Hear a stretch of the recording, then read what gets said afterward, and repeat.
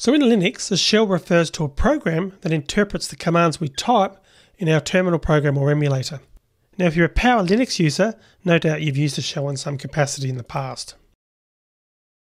Now, there's several shells available in Linux, such as the Bourne shell, also known as SSH, the C shell, also known as CSH, TC shell, TCSH, the Corn shell, also known as KSH, and the Bourne Again shell, also known as Bash. Now, in this course, we're going to be working with the Bash shell only. Now, the Bash shell is very popular in the developer community, so we chose it for that reason. But with that said, you should be able to use another shell with minimal changes to what you see me doing in this video. So let's swing over now to Linux and start making some changes. Alright, so the first thing we want to do is open a shell terminal window. So I'm going to come up here and select terminal. Or I could have typed it into the window there, just in the middle of the screen. And I'm going to type cd tilde to make sure that I'm in the home folder. And I can type pwd to confirm that I'm in the home folder, which I am for this user.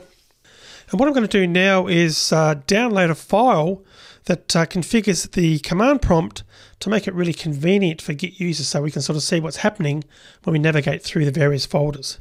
So we're going to download that by typing curl curl space minus a capital O space https ://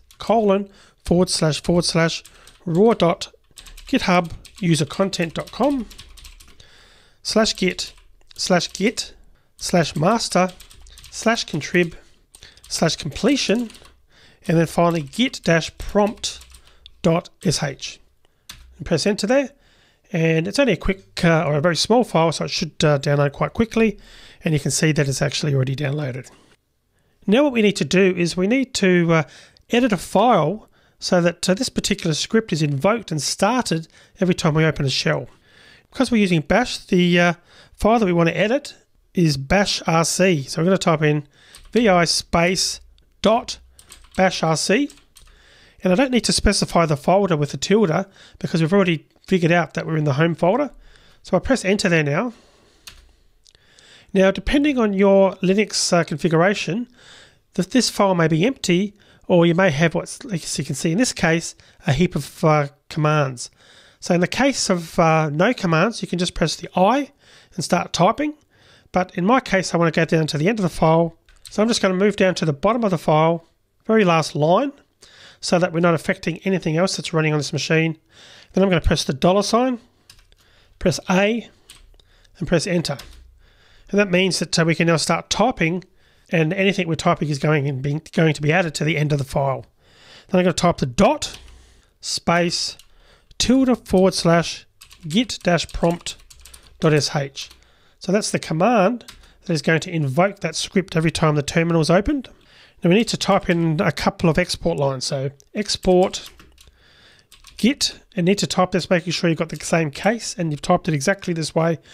Git_ps1_ show dirty state, underscore there, show dirty state equals 1, and then export. Now this one's a bit of a mouthful, so I'm just going to type it, or say it as I'm typing it. So export ps1 equals single quote left square bracket \lowercase u, the @ sign, \lowercase h, the space, \w and the $, left parentheses, __ git, _ps1, space, and then a double quote, space, left parentheses, %s and right parentheses, the double quote, the right parentheses, the right square bracket, the \, the $, a space, and a single quote. Now in terms of the file that I downloaded and also this command, they're both available as a resource or in the resources section of this video. So it means that if you don't want to type it or you're not sure, you can just go and grab it. It's in a text file, and then you can just sort of copy and paste it rather than having to type it and make sure you get it identical to what I've done. Alright, so press enter there, then press escape, press the colon key and X, and that means to save. So X means to save the changes. So now if I type in cat space dot bashrc Right down the bottom of it showed the whole file in my case, but right down the bottom is the 3 commands that I added. Now, there's probably no point you needing to know what all those commands meant with the \u and \h, etc. What we've really done is we've configured the command line prompt so that it's very intuitive and gives us the information we need when we're using Git. So you'll see that working a little bit later in the course. For now though, I'm going to type exit to close down the terminal. I'm going to actually open another one up again. And notice how the command prompt has changed a little bit. We've got these square brackets. And as we start using Git, we'll find that that shows us things in a various order that makes sense to us as Git users. But more on that in future videos. For now though, what I'll do is I'll swing over to a slide just to give you a sample of what this is going to look like.